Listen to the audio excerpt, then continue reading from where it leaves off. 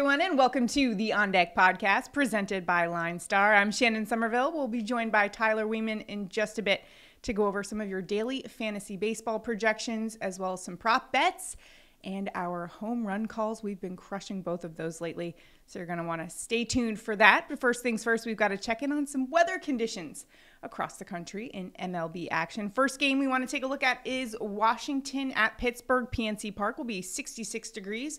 Nice conditions there with an 11-mile-an-hour wind blowing right to left.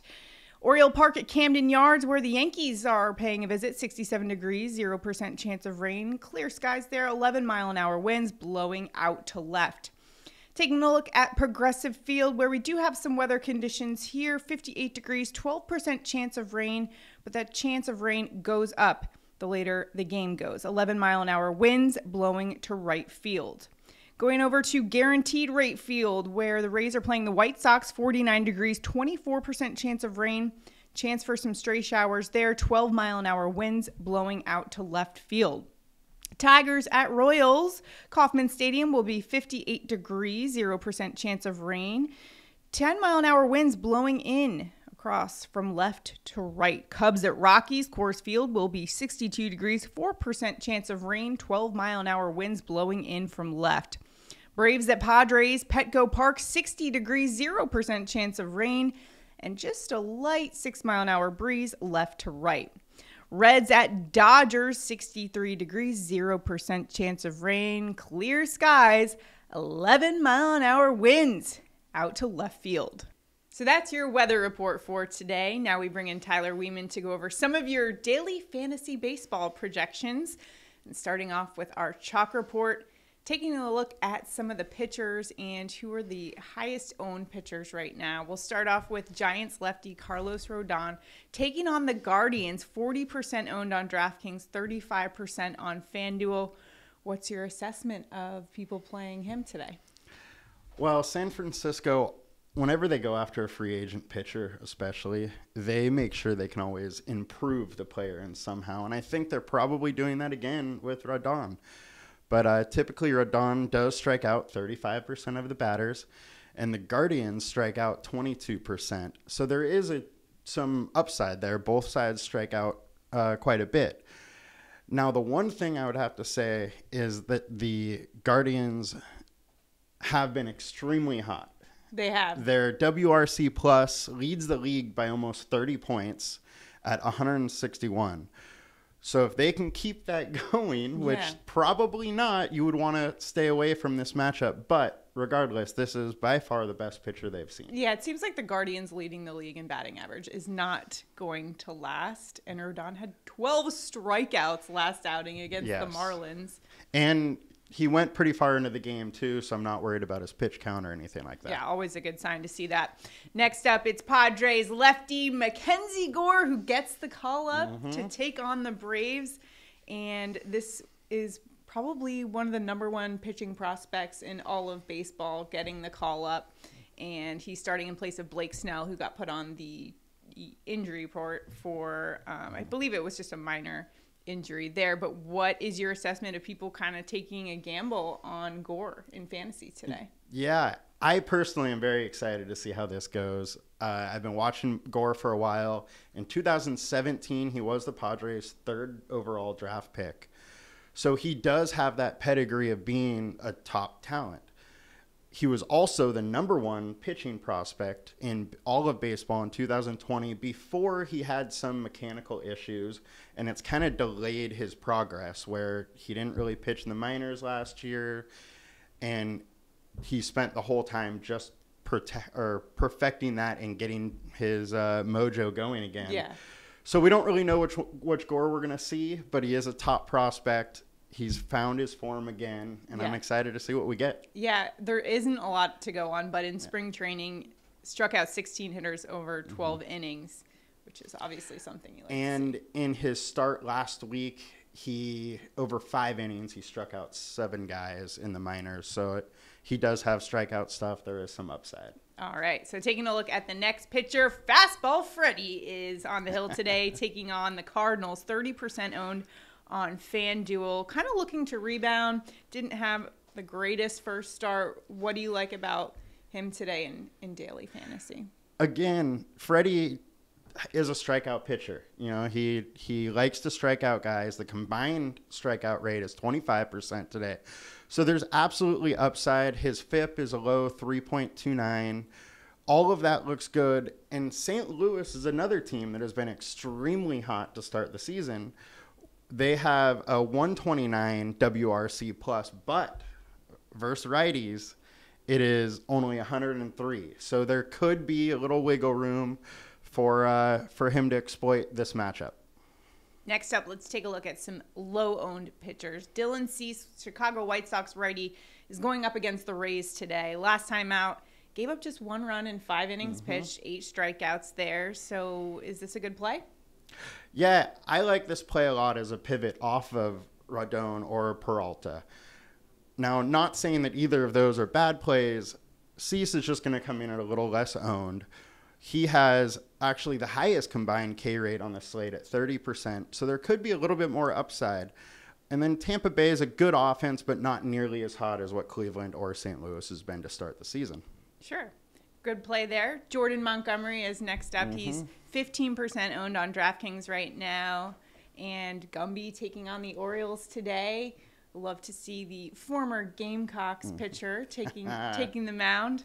What do you like about him in daily fantasy? So I'm finally not picking on the Yankees. Finally, I'm rolling it's about with time. him. I think this is the first time you featured a Yankees pitcher besides Garrett Cole. Yeah, we talked about Garrett Cole yesterday. I didn't want to go into Severino just because of his pitch count, which he ended up not mattering. Right, he was on fire.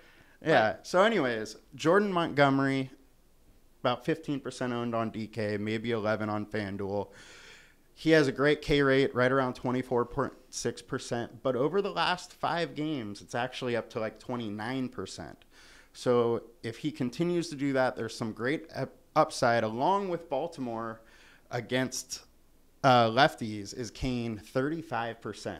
So if that continues to happen, there is some huge upside. The one thing that I do want to bring up is that he only did throw 58 pitches in his last start. He got hit a little bit. So that could be, part of the reason of the lower pitch count, but it is something to watch and keep in mind. I like that play personally, but I am a little biased being that I am a Yankees fan.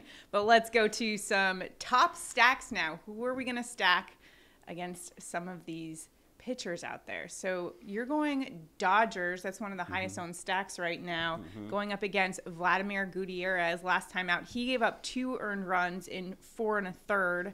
What do you like about the Dodgers matchup today? So the Dodgers versus right-handed pitchers are absolutely crushing them. They have 136 WRC plus. They're hitting almost 300 as a team versus righties. So all of that looks good. It's also one of the highest run totals on the slates. And Freeman, Turner, Muncy all look around 20-25%. So it's not going to be a low-owned stack. But you could look to mix in some of the lefties like Bellinger, which will be a little bit lower owned. Sure. So another team you're looking at is the Angels that taking on the Rangers and Matt Bush. The 2004 first overall pick for your Padres, but you're going against him today, stacking the Angels. Not only was he a Padre, he also is from San Diego. That's right, Mission Bay. It hurts. Anyways, Angels. They are crushing righties. They have a 5.3 implied run total. You have Ohtani and Trout. You can always pretty much expect some runs, and Trout seems like he's heating up after he had a home run yesterday. Yep, he delivered for you on your home run call. We'll get to your home run calls in a bit. But yeah, so the Angels, definitely a good play here. Yes, I like them. You can't go wrong with them. Yeah, Ohtani and Trout, like you just mentioned. So some low-owned stacks that we want to keep an eye on is Houston at Seattle. Marco Gonzalez is getting the nod for the Mariners. Last time out, he gave up 6 runs in just 2 innings pitched.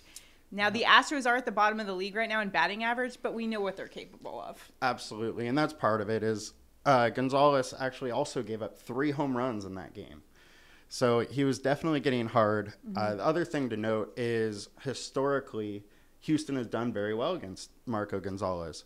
They have 5 guys that have hit over 300 with their BVP numbers, including Altuve, who's hitting 512 against him. I think it was in 22 plate appearances.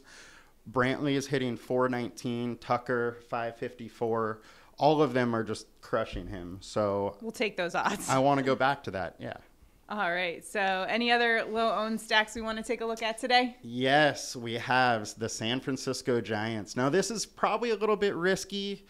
It has one of the lowest game totals on the slate. I think it's at 7.5.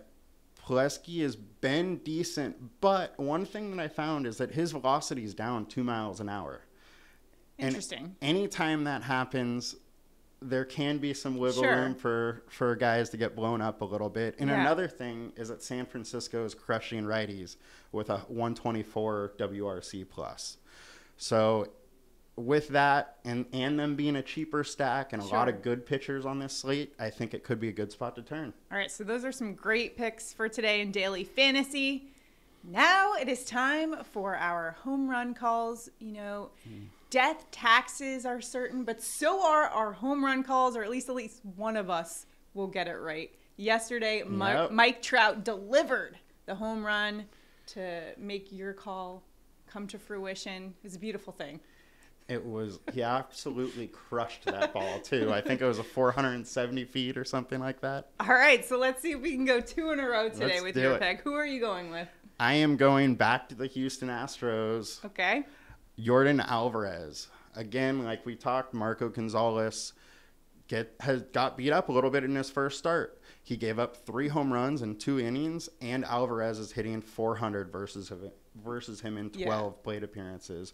So I like that call. That's a great pick.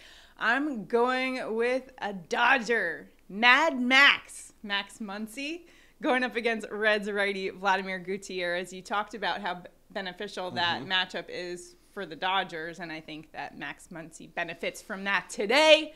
Mad Max is going yard for sure. Count it. Put it on the board there. All right. Those are our home run calls. Be sure to follow us on Twitter and keep up with that. And you can enter our contest at LineStar if you follow us and retweet us for our home run pick. And one of us gets it right, you could win. So keep an eye on that. Next up is our prop bets. And I feel like we need pyrotechnics for this segment on the show. Maybe we can pitch that to our bosses. I mean, you're so hot. Because we have been on fire. There should just be a ring of fire around you right now. Bring it on. Straight. Or no, 5 5 straight. for 5. Going for 6. We're going for 6 today. So here's where I'm headed. And it's a little bit of a risky one, but I'm going Salvador Perez over 1.5 bases. That's at -115. He's going up against Tigers lefty Tarek Skubal, who gave up 4 earned runs off 7 hits last game and 4 innings pitched. Now, it is a very small sample size, but consider last year he gave up a .500 slugging percentage to righty bats. And, okay, Perez is batting .167 on the season. However, he does have a .385 average against Skubal in 13 at-bats, which is a pretty decent sample size. Now, I say it's risky because he has gone hitless in 4 of 6 games this season, so it's one I'm a little bit nervous about. But hey, we're confident. We've got 5 in a row. Give me Salvi for 6 in a row. I think you're going to give Salvi luck with how hot you are right now. It's going to happen. Let's hope so. All right. With my prop, I'm going back to my home run pick, Yordan Alvarez, for over 0.5 RBIs. It is plus 140. When I saw that line, I just thought it was way too good a value to pass up. Definitely. So I am hitting Yordan Alvarez. All right. So be sure to like and subscribe on our YouTube channel and keep up with us on Twitter. Remember, you can go to LineStarApp.com for all of the analytics and stats, the ones that we use to make our prop picks and our home run calls. And you can also download the LineStar app. That's going to do it for us today. We'll see you next week. Have an awesome weekend. We'll see you then. And do not forget to like and subscribe. Yes, like, subscribe, hit those buttons. We'll see you next week. Let's go.